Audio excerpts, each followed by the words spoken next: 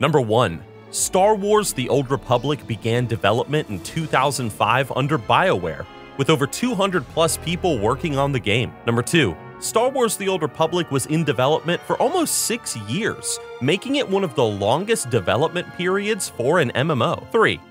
The official release date for Star Wars: The Old Republic was December 20th, 2011. 4. The game features over 200,000 lines of recorded voice dialogue, making it one of the most voice-acted games ever made. 5. Star Wars: The Old Republic was published by EA, Electronic Arts, one of the most beloved gaming companies in the world. 6. At launch, BioWare faced a ton of criticism for the game's lack of content at endgame, as well as very poor balancing early on. This certainly did not help the game during its first couple of weeks after release. 7. Despite whatever cons, however, SWTOR did struggle a lot with server overloads and crashes early on due to the sheer amount of people who were playing this game. 8. The game's soundtrack features over 5 hours of original Star Wars music. The composers who worked on the game including Gordy Habb, Jesse Harlan, Wilbert Roge, Lenny Moore, Steve Kirk, Peter McConnell, Jared Emerson Johnson, and Mark Grisky. 9. Star Wars: The Old Republic has 6 expansions in total so far. Some are kind of small, some are more major, but 6 expansions in all. 10. An episode of The Big Bang Theory exists where the characters in the show all play Star Wars: The Old Republic over a whole weekend. This was great promotional material for the game early on. 11. According to some websites, but we can't be 100% certain because we don't have the hard data, SWTOR peaked at a population of 1.7 million active players at the height of its lifespan. 12. The Jedi Knight is the most played class in SWTOR. 13. The Smuggler is the least played class in SWTOR. 14. Across the galaxy, you can find these things called datacrons, which will give you permanent stat boosts to your character. This fun little collection mechanic was a great way in the game to encourage people to do exploration and discovery. 15. There are holo terminals that you can find in SWTOR that can provide you with news updates and lore through what's called the HoloNet. 16. The /sit and /chair emotes in the game allow you to sit literally anywhere in the game. 17. To get your very own HK companion in the game, players have to undergo a giant galaxy-wide scavenger hunt for parts. You then have to assemble them, and boom, you're just like Darth Revan back in the first KOTOR game. And speaking of Knights of the Old Republic, 18. Star Wars: The Old Republic was made as a sequel to the single-player RPGs KOTOR 1 and KOTOR 2. 19. The Jedi Master Satele Shan in SWTOR is descended from Bastila Shan from KOTOR 1.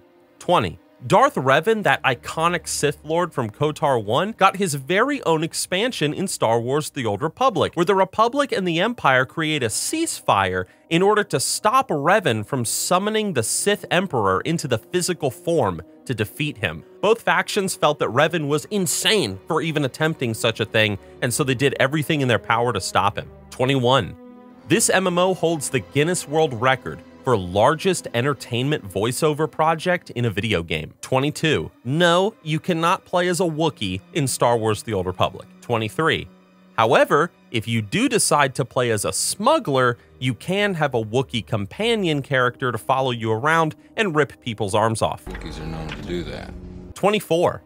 One of the things that made SWTOR unique as an MMO is it offered a system to players called crew skills. As you gathered companions in the galaxy, these individuals could accompany you into the open world, they could do crafting for you, as well as fill the spot of a tank, healer, or DPS in a dungeon if you couldn't find that last player for your group. 25. The game introduced the first same-sex romance options in the Star Wars universe of games. 26. To make SWTOR feel more rewarding than other MMOs, BioWare decided to give each player their own unique starship to travel the galaxy in. There are 6 unique ships across the 8 classes. 27. The Rise of the Hutt Cartel expansion introduced the planet Makeb to the Star Wars canon of lore, a planet under control of the Hutts. 28. In SWTOR, raids are called operations because operations just sounds so much cooler than raids. 29. The Eternity Vault was this game's first operation. 30. Battlegrounds in Star Wars The Old Republic are called war zones. 31. During the development of SWTOR, fans began to attack one of the game's writers, Jennifer Hepler, for revealing that she doesn't even enjoy gaming or games in general. This earned her the nickname Hamburger Helper from the community, and she received so much hate and so much backlash from the community that she left BioWare altogether. 32. The development cost of SWTOR was over $200 million, making it the most expensive video game ever made back in its day. 33. The Sith Emperor Vitiate in SWTOR holds the record for being the longest living Sith Lord. He lived for over 1,500 years. 34. In honor of the Rakghoul section in KOTOR 1, if you guys remember that, SWTOR has its very own in-game event called the Rakghoul Plague. 35. SWTOR's first expansion raised the level cap to 55. 36. This MMO has a legacy system where players can create a family tree that connects their characters across their different classes. 37. The Sith Warrior class allows a player to take on the role of a Sith apprentice to Darth Barris. Now, Darth Barris quickly became known in the community as Darth Barris the Wide. Devourer of sandwiches, destroyer of worlds. 38. In SWTOR, you can play as multiple alien races, from Sith purebloods to Twi'leks. You can even be a cyborg. How cool is that? I'll be back. 39. SWTOR can either be played for free or with a subscription, which gives you access to more perks in the game. 40. According to some, Jaisa is the best companion in this game. You can get her if you play as a Sith warrior, and let's just say she can go a little crazy if you lead her down the dark side path. And by crazy, I mean like BDSM kink kind of crazy. 41. As a Jedi Knight character, you actually get to face the Sith Emperor one-on-one at the conclusion of your story, but no spoilers here for what happens next. 42. In SWTOR, dungeons are called flashpoints. Why? I don't know. Kind of strange. Whatever. 43. The game takes place 3,000 years before the events of Star Wars Episode 4, A New Hope. 44. The Jedi Consular is considered the worst class storyline in this game. 45. The Imperial Agent is considered the best class storyline in this game. Now, these views are, of course, subjective, and it depends from person to person. 46.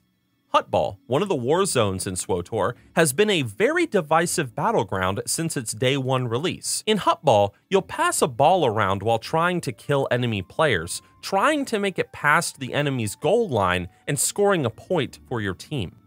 47. Daniel Erickson, one of the lead writers on SWTOR before its release, was the one who came up with the idea of Huttball. He said that he envisioned the Hutts finding it very entertaining, seeing these little creatures passing around a ball. It's what led to the creation of the Warzone. 48. The conquest system in this game allows guilds to fight for control of planets. 49. The Knights of the Fallen Empire expansion shifted the direction of SWTOR immensely in the direction of being more of a single-player RPG-focused game, with some MMO elements sprinkled in. 50. You can visit Yavin 4 in SWTOR. You might remember this planet from Star Wars Episode 4. 51. One of the most hated planets in this game is Hoth, and the reason why is because of how blindingly bright the snow is. You're going to need sunglasses to level on this planet, let's put it that way. 52. The ruins of Terrace, which was the planet that was destroyed in KOTOR 1, you can visit this planet in Star Wars The Old Republic. 53. Space missions in SWTOR are these single-player game modes where a player can fly around in their personal starship, fighting other ships, taking down enemy space stations, and so on and so forth. It's kind of like Star Fox, to make a comparison, if you guys have ever played that. Do a barrel roll! 54. SWTOR's expansion Galactic Starfighter, however, introduced space-based player versus player combat to the game, and this was a much welcomed addition, as PvE space combat, you know, on rails, it kind of gets a little dull after a few years' time, but still a lot of fun though. 55. The voice actor for Vet, the first Sith warrior companion, is the same voice actor for Mission in KOTOR 1. In fact, a lot of previous KOTOR voice actors returned to do work for this game. 56. SWTOR follows the standard tank, heal, and DPS formula common to most MMOs these days. Before launch, a lot of people were hoping that SWTOR would do something a little different, maybe adding a new twist to the MMO formula, but I guess BioWare just decided to play it safe. 57. One of the biggest complaints that many had about this game was that the worlds felt too small, especially if you compared them to the world sizes of the previous Star Wars MMO, Star Wars Galaxies. 58. SWTOR was released 5 days after Star Wars Galaxy's servers were shut down. 59. The Praxon Pharaxa is one of the rarest mounts in the game. Some would even say it is the rarest. 60. Starforge is the largest US server for SWTOR players, and Darth Malgus is the largest server for the EU players. 61. The SWTOR team, the people who actually make the game, they are known for going into Twitch streams of people who stream their game and giving away free game time keys. 62. The Outlaw's Den on Tatooine is a PvP area where players can engage in open world combat. 63. The Sith Inquisitor has more opportunities to force choke somebody compared to the Sith Warrior. 64. If you're a newcomer to this game, you can type /newcomer once you're in-game to join the newbie chat channel. 65. Some flashpoints in SWTOR play out entirely different depending on the player choices and dialogue throughout the storyline. There'll be different bosses, different objectives, so on and so forth. It's really cool. 66. Nowadays, you can solo flashpoints, being given droids to accompany you in combat so that you don't always need to rely on finding other players. This is not an option for higher difficulty flashpoints, however. 67. Darth Malgus has become somewhat of a meme in the SWTOR community in that he keeps being defeated and then somehow he returns over and over. It's kind of like Palpatine, I guess. 68. The Bounty Hunter is considered the best class voice actor in the game due to his tone and his wit. He's also got a lot of really good one-liners. 69. BioWare recently surrendered control of SWTOR to Broadsword Entertainment. We made a whole video about this recently over on the channel if you want to check it out after this one. 70. One of the things that made this game unique as an MMO was the idea of saber locking. Instead of enemies just swinging randomly at air or at enemies, the developers wanted lightsabers and melee weapons to actually collide with each other, just like in the Star Wars movies. This made combat vastly more visually pleasing, especially if you're a high-level Jedi deflecting blaster bolts from lower-level mobs. This is awesome. 71. SWTOR has a strict no add-on policy, unlike other games like World of Warcraft. This is to prevent the game from being dumbed down by add-ons doing everything for the player. 17 different add-ons. The way in which the game is designed means that making add-ons is pretty much impossible for SWTOR. 72. Manan, a planet that players could go to in KOTOR 1, it became a visitable planet in SWTOR with the Shadow of Revan expansion, with a buildable stronghold on the planet being added later on in the game. It wasn't until the Legacy of the Sith expansion, however, that a full explorable Manan was introduced into the game, along with underwater sections. 73. Galactic Strongholds was an expansion that introduced guild starships to the game, which could be customized by guilds with things found throughout the galaxy. And these ships are massive, let me tell you what. 74. The Galactic Strongholds expansion also allowed players to get their very own strongholds on planets, like Manan, which they could decorate with collectibles found all throughout the galaxy, as well as from on the cartel market. Think of it like a player house, just a lot bigger. 75. In the game, you can travel to any person's home, flagship, or stronghold that is set to public if you so desire. Doing this certainly helps with getting new ideas for your decorations. 76. The Sith Inquisitor storyline in SWTOR focuses on giving to players the Palpatine power fantasy in Star Wars. Lightning, Sith alchemy, the politics, that's what it's all about. 77. The Sith Warrior, in contrast, is meant to embody the fantasy of being Darth Vader. Large, intimidating, force-choking people. It's great. 78. More people play Empire than Republic in this game. 79. There are 8 playable classes in Star Wars: The Old Republic. 80. There are 12 playable races in this game. 81. In Star Wars lore, Darth Sidious would often dream of Darth Malgus from SWTOR being his apprentice. Sidious saw Malgus as a better version of Darth Vader, seeing as Malgus destroyed the Jedi Temple on Coruscant. He sustained multiple massive injuries during his war against the Jedi, and yet his rage continued to make him a threat to the entire galaxy. He was not held back by self-pity or regret like Vader was. 82. The cutscene length for all the class storylines combined is 104 hours. 83. Player companions can be used at any time in this game to sell all the grays in your inventory, and that's very convenient. 84. When playing in a group with other players, if a dialogue option appears where everybody gets to choose a response, a roll is done, and the player with the highest roll gets to speak. It's always great when you're playing a good guy Sith and the dude named Vader with 3 R's in his name standing beside you decides to butcher some innocent officer with his lightsaber while you just stand there and watch helplessly. It's great. 85. Star Wars: The Old Republic takes place 300 years after the events of KOTOR 1 and 2. 86. The cartel market is SWTOR's in-game store where players can purchase cosmetics and unlocks. 87. SWTOR has dark and light alignment rewards. This means that certain items in the game cannot be used unless you are evil or good enough to use them. These items are just entirely cosmetic, however. 88.